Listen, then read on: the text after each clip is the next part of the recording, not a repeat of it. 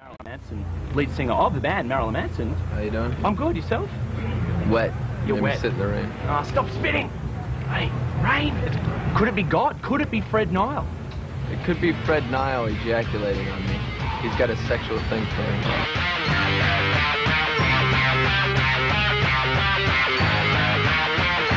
I think it's mostly because he's jealous. He wants to have his name in the paper as much as mine. Next thing you know, he's going to be wearing lipstick. So. That would be great if you turned him onto lipstick. It'd be so bad. Because Fred's kind of really quiet until someone as exciting as you comes along and he's like, wow, another opportunity to like tell people how the world is very evil. I think you should have picked on Courtney though. Yeah? Why's that? Well, I think she's you know, I'm bigger than Satan. Courtney is Satan. Courtney is Satan. I think so, yeah.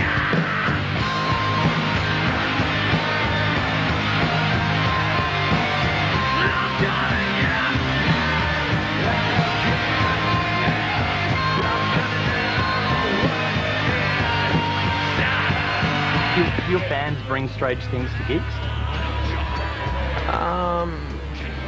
Yeah, but you know, mostly prosthetic limbs, because I collect those. So a few times, some kind gentleman would give me their legs, you know, and stuff like that. He'd have to hop home, but I got an arm also. So. Do you think you might ever need them?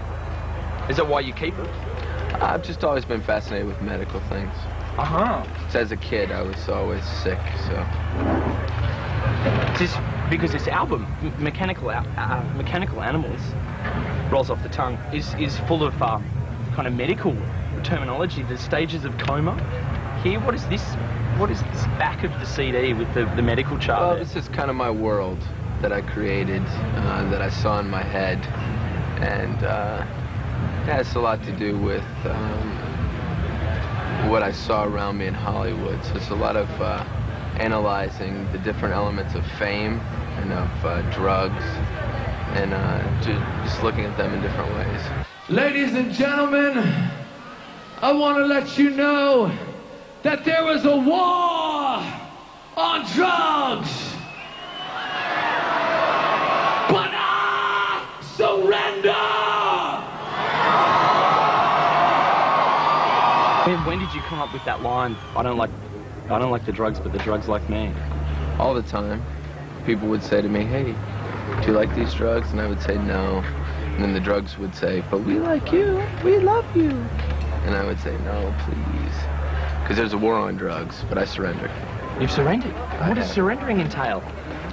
Well, what I discovered the other night when I was at Fred Nile's house, he was having a sermon with me, and he said, "Marilyn Manson, it's okay, because Jesus Christ invented marijuana." And I said, "Really?" And he said, "Jesus Christ invented cocaine and LSD also." And I said, "You know what, you're right, because if we're in God's world, then God invented drugs." And I said, "You know what? If Jesus Christ can do drugs, then why can't we?" And Fred said, "You're right." And that's when I can't speak about what happened after that. Okay. Sexual nature. Should we ring Fred? Yeah, you should ask him. Fred, if you're watching, please come on the show. Please come on the show. We will tell your side of the story very fairly, let me tell you. Was Fred covered in luncheon meat at any stage? Have you ever covered a fan in luncheon meat and pissed on them? A deaf girl. A deaf girl. Yeah. Well, I don't like to discriminate. You know, I like to keep it fair, and I'm not gonna not exploit a deaf person. Deaf people want to be exploited as much as a person that can hear, and she enjoyed it just as much as anyone else would. So it was mostly ham.